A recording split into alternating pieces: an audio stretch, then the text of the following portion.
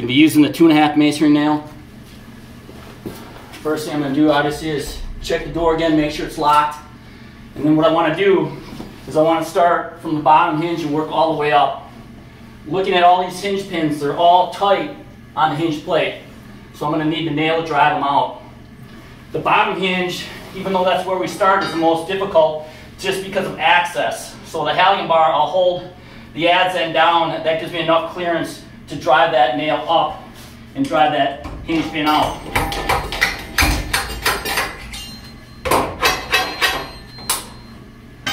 Again, the reason why you start from the bottom and work your way up is if you start from the top and work your way down, that door can start to drop away from the jamb, and then it'll create torque on the middle and bottom hinges, making those pins more difficult to get out. If you start from the bottom, work your way up, the door kind of stays in place and gravity works in your favor.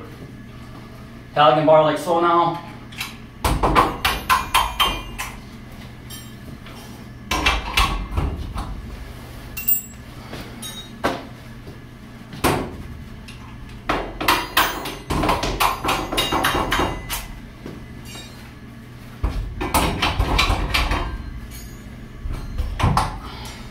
You can start to see, hopefully you guys can start to see, once I got that last pin out, the door wants to drop away from the jamb on this side. So this gives me a purchase now, a gimme, if you will, for me to get the adze in and work the jamb, or the hinge side of the door away from the jamb. Now, this is just a knob lock with that small 1/2 inch throw, but even if you had a deadbolt, I've done this with a door that had 2 deadbolts.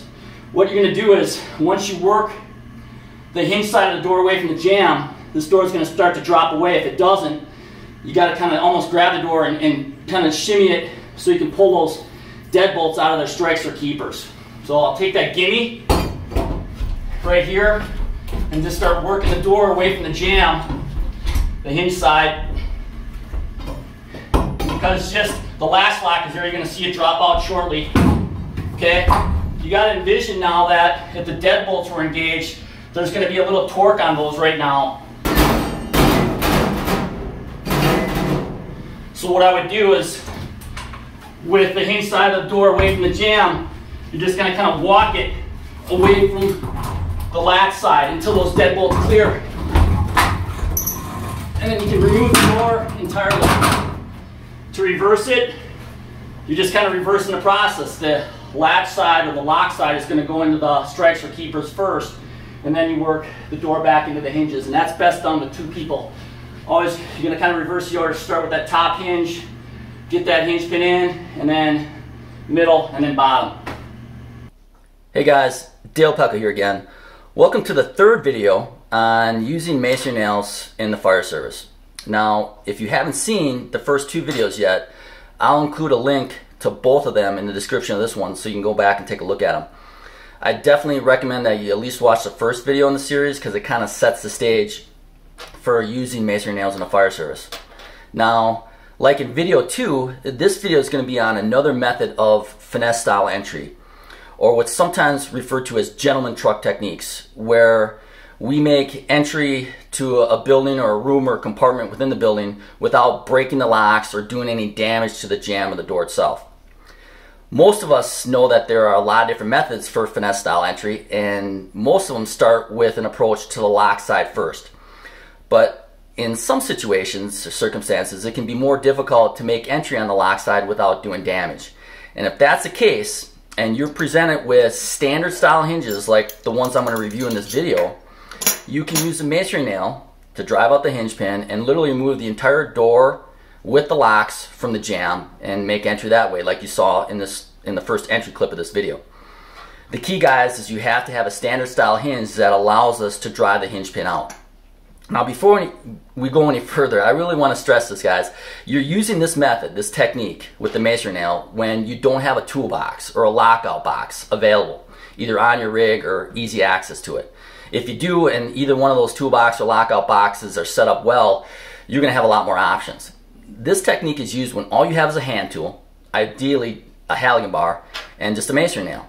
Again, if it's a standard style hinge where you can drive the hinge pin out, you're going to get in most of the time. I've used this technique on a lot of doors through the years, both exterior and interior, and have had great success with it. But you have to have a hinge that you can drive out the pin. So there can't be any set screw or pin that goes through the hinge plate that locks that hinge pin in place, right? Now, where the nail comes into play, guys, is a lot of hinges that you're gonna see out there. This top of this hinge pin is gonna be really tight on the hinge plate. And depending on the shape of that hinge pin, it can be really flush. So you can't get the edge of an axe blade or your adze or fork end of the Halligan bar on there enough to grab any material to start knocking it out. So we use a masonry nail to start the process and then finish it with the hand tool. Now, when it comes to standard style hinges, guys, there's really going to be 3 out there that you're going to typically see. In this first picture, if you look at the bottom of the hinge, it's wide open and you can actually see the base of the hinge pin. Those are the easiest for us because we can take almost anything in there and put it in the base of the hinge plate and start driving that hinge pin out. Then you're going to have the second style hinge, which is what you see in my hand here. So this is just a miniature version of a commercial style hinge. And again, here's the top of the hinge pin. If you look at it on the side, it almost looks like there's 2 hinge pins. There's another disc that's literally affixed to one of the plates. And when I reverse it over, you can see there's a hole in the bottom of this plate. Now that hole is going to vary in diameter. I've actually seen it as small in diameter as a toothpick, but a lot of times it's big enough that you can get the masonry nail into that hole to start driving that pin out. Now I'll typically start with the 2.5. Like in video 2 I actually mentioned this. The 2.5 inch is a little smaller in diameter than the 3 inch. The 2.5 is an 8D and the 3 inch is typically a 10D. And the 2.5 is, I don't need anything longer than that. So I get it in that hole, you start tapping it up with a hand tool to get that pin high enough that you can either grab it by hand or knock it the rest of the way out with your hand tool. Okay, so that's the second style of hinge that you're going to see, where that bottom disc has a hole in it. Now the third style of hinge is going to look very similar on the side profile. Okay, it's going to look like you got 2 hinge pins in place, but when you reverse it, instead of having a hole in the base of it, it's going to look like the top of the hinge pin. It's going to be solid. That's more of a security style hinge. So if you have that style hinge where the base of the hinge plate has a solid disc, or that hole is too small that you can't insert anything into it to start driving that hinge pin out, herein lies the other advantage of the masonry nail. Again, in the fact that these are heat treated, case hardened steel, and they have a really sharp tip, you can take that tip now where you can't grab that edge with an axe blade or Halligan bar, okay, fork end or adze end. This tip is sharp enough that you can get it into that seam, okay, and start driving that hinge pin up high enough again so then you can knock it out with the rest of the way with your hand tool. And that's demonstrated in this clip. I usually start on a pretty aggressive angle because what you're trying to do is drive that point in between the hinge assembly and the top of the hinge pin first to grab some metal, okay?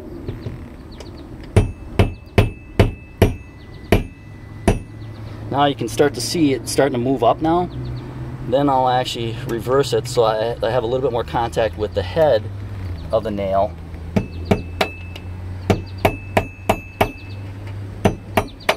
When you get it to this point, if it's not going to come out by hand, then a lot of times I'm going to actually just go right to the Halligan bar.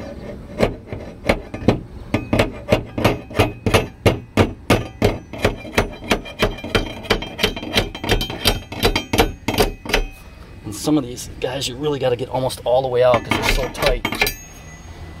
But there you have it.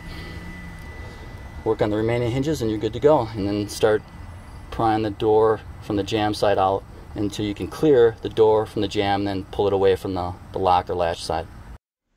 Thanks for watching, everyone. I hope you got something out of the video. Feel free to subscribe to my channel at Dale G. Pekel, and set yourself up for notifications so you're made aware when I upload a new video. Hope to see you on the next one.